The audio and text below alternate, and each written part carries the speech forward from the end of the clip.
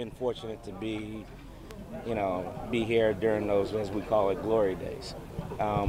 So all I'm trying to do is make sure these guys know that it's possible to happen again. So my experience is I'm just going to try to instill in them from the discipline that we had in the past, try to let them know that, hey, that discipline will carry over into wins. How would you classify the Clancy's defense? What are you guys looking to get accomplished this year? Well, the biggest thing we're going to do, and I wasn't here last year, but the things we've talked about is simplifying. Make it easier, make it less, and get great at what we're doing. Getting back to fundamentals, down to this is how you tie your shoes and put your socks on, to this is how you get in a stance and how you push off the front foot and reach back with the back foot and so on and so forth. So a lot more details starting from the ground up in regards to technique, and then we start talking about the fundamentals of secondary play and concepts. But the concepts are not first right now. What have you seen from Britton Allen so far? Britton Allen is doing well. Obviously, we did pick him up as a safety, but going through winter conditioning, he's shown a lot more athleticism. So we're trying him at corner and so forth. So very pleased to this point, but it's day 2, but pleased. How much of a challenge is it for you not having the bodies this spring? Hey, my job is easy. I work with what I got. So whoever is getting the opportunity, just like you saw, 44 and 36, who are 2 walk-ons that just signed in like yesterday. And we're excited that they're playing. And I'm going to coach the hell out of them. So to me, it doesn't matter who the individual is. But yes, the numbers aren't what we want it to be, but we're working on it, and I just work with what I got. Have you ever been in a situation though where so many guys are out? Yeah, so I've been there. I've been there, and then I can't worry about it. I can't control it. I can't change it. So all I can do is work with what I got and make the guys that I have the best player they can be. What's going to be key for them, kind of breaking the learning curve for younger players? There's no secret remedy. They just got to work. We're slowing down the install. Literally, we only have 4 defenses in, 2 the first day and 2 the second day. So the slowing it down, the meeting room stuff, that's the easiest way to get them to start learning.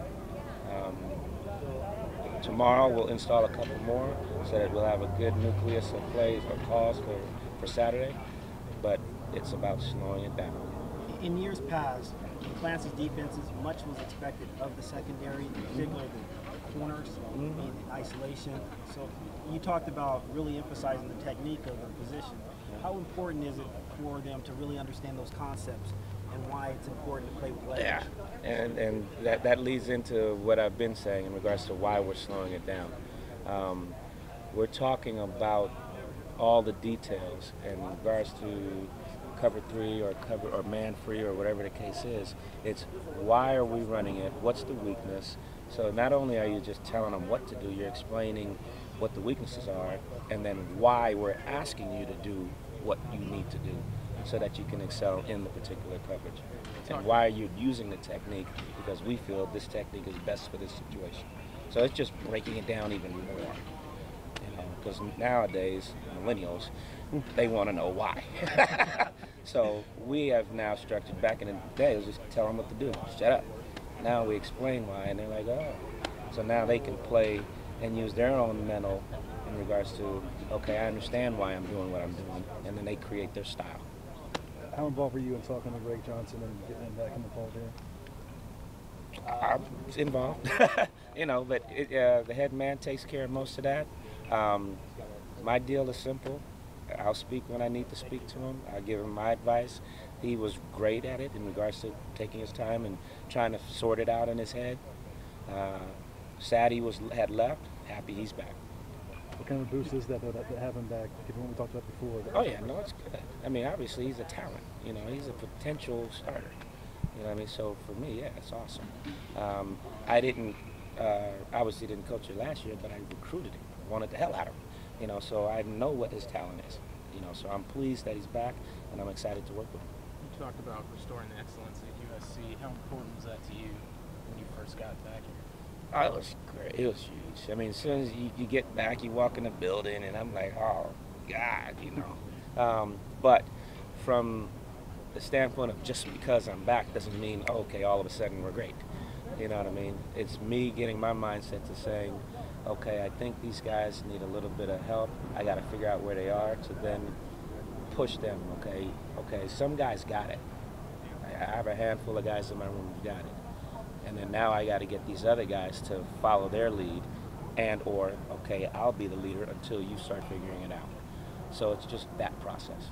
And it's not over, and it's just started. Is there a responsibility, though, on your end, do you think? In my opinion, coming yes. back here? In my opinion, yes. Am I the sole person? No. But in my opinion, for the group I have, I want to get them to believe that they can be great. And the biggest thing I learned before I left the last time was that you have to get them to the point that they don't worry about winning and losing.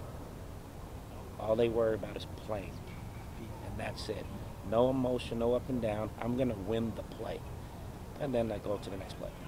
You know, don't look at the big picture. Just lock in on this thing right here. So yeah, how have you guys as coaches make sure that they're not caught up in distractions?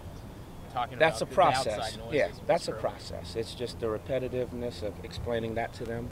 And then when situations come up, show them examples of it. But it's not a one speech and I got it. It's a forever and continuous thing. So clearly the meeting room is going to look different once fall comes around and you bring in the incoming class. Oh, yeah. But with the amount of experience, young experience at the safety position, do you see the difference between what you guys articulate in the meeting rooms versus what you're able to show out here in terms of how much they're able to progress because of that experience they had before injuries? Exactly. Well, you can't, you know, experience is experience, and that comes with time, and I don't control that. But for the initial guys that I have, the Talanoas, the Polomayals, the Chase Williams, those guys, they kind of got it in their head. They understand it. They took the time to learn. Jordan McMillan, perfect example of a guy who didn't service team the entire year, but paid attention and came in the last game of the year and made an interception. That's a perfect example of a guy who's just, hey, I know my role, but I'm going to always know what's going on, and when my time comes, I'm going to be ready. So that's a solid 4 mentally. Now, okay, keep learning, and then the new guys start teaching them the same thing. So we had heard some, I'm sorry. No, good work. We had heard some buzz about you being late to the job and then kind of quieted. Then you came back in the picture. What was the process for you, and how did that all play out from your end? In short, it was long, but I was glad at the end result. I'm going to leave it at that. But it was a process. And it's my history of hiring people is there are a lot of great coaches. So it's not necessarily just about, oh, how much I know. There's a mixture of chemistry and all those things that come into play. And sometimes you got to take the time to sort that out. Sure. When you got the call, though, and it's SC, a place you've been, you talked about all that. What was the first reaction when you knew that was an option to come back? Oh, yeah, the opportunity. Yeah, it was. I was on cloud 9. I know exactly where I was. I was out recruiting, and then my former employer gave me the opportunity to stay here for the weekend because my family was still down here, and I was at my son's little league flag football game, and I'm on the sideline. My phone rings. I was like, you know, so that's where it happened. And I was beyond excited about the potential, you know, and then from there on, it was just, you know, hoping that it would work out. So I'm glad it did.